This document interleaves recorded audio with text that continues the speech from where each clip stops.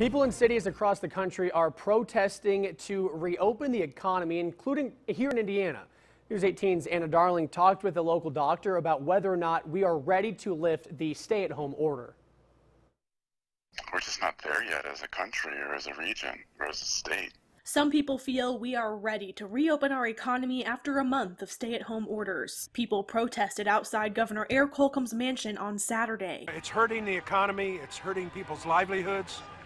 There's going to be more suffering because of the shutdown than there is from the virus. But healthcare professionals like Dr. Jim Bean from IU Health Arnett say we shouldn't have to choose between economic prosperity and public health. I think that's a false choice because I don't think that we have to sacrifice the economy to be safe and to have people remain as healthy as they can be.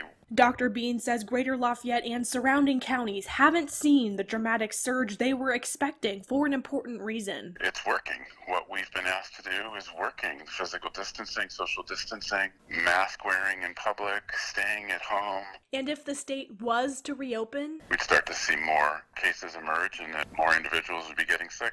He says that we need more testing and that strong restrictions are in place because there is still so much unknown about this disease. Without the knowledge that testing and contact tracing are going to be able to provide us at some point, we still unfortunately have to use this very blunt instrument of restricting many of our activities. As we've previously reported, Governor Holcomb has extended the stay-at-home order until May 1st. Anna Darling, News 18.